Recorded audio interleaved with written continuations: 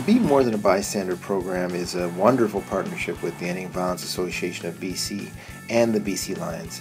What really works is, you've got these on the exterior gruff sort of warriors that are battling on the field that are willing to stand up and say, hey, it's not okay to treat someone like that. It's not okay to speak that way. It's not okay to be violent towards a woman. There is a huge difference between what we do on the field and what we do off the field. Violence against women is something totally different. You've got an inequality of power. You've got parties that aren't wanting to be a part of this relationship. We actively want to go out and beat up each other, knock each other around on the field. But that's what we've bought into. That's what we love. That's what we're trained to do. We're professionals. I've been a part of the Be More Than a Bystander program since we kicked it off, and I want to say that was during the fall of 2011. I'm a father of 2 little girls, so it feels like it's actually been a really blessing for me to be made aware of so many of these issues that we talk about.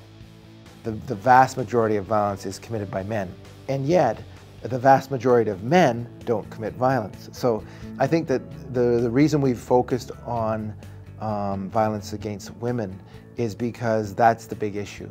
But what we're talking about violence against women, we're talking about an epidemic, a worldwide epidemic. In our own country, we're talking about an epidemic. And so, we're trying to put our efforts and our focus in the area where it needs it the most. I'm a big believer in sport and how you gain a lot of life skills through sport. And so these are young men. These are guys that are done with high school, getting out into the real world, and we're doing the same thing they are on a professional level. So we know they're kind of looking towards us, and we recognize that platform. All these men have an opportunity to be leaders for the future. These are all of your top football players from across the province. Many of them are going to go on to play at university or junior football or somewhere else.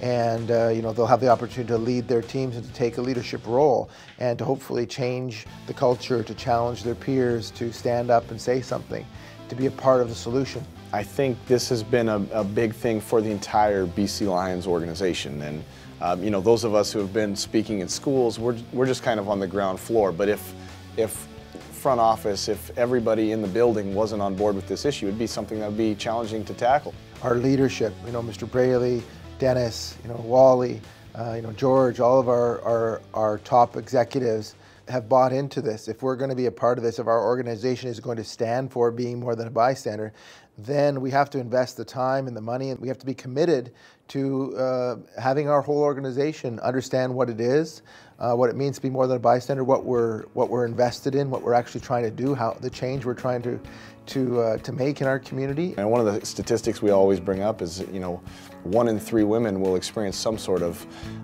sexual abuse on some scale in their lifetime, and I have 3 women in my household, so obviously that's a statistic that really hits home.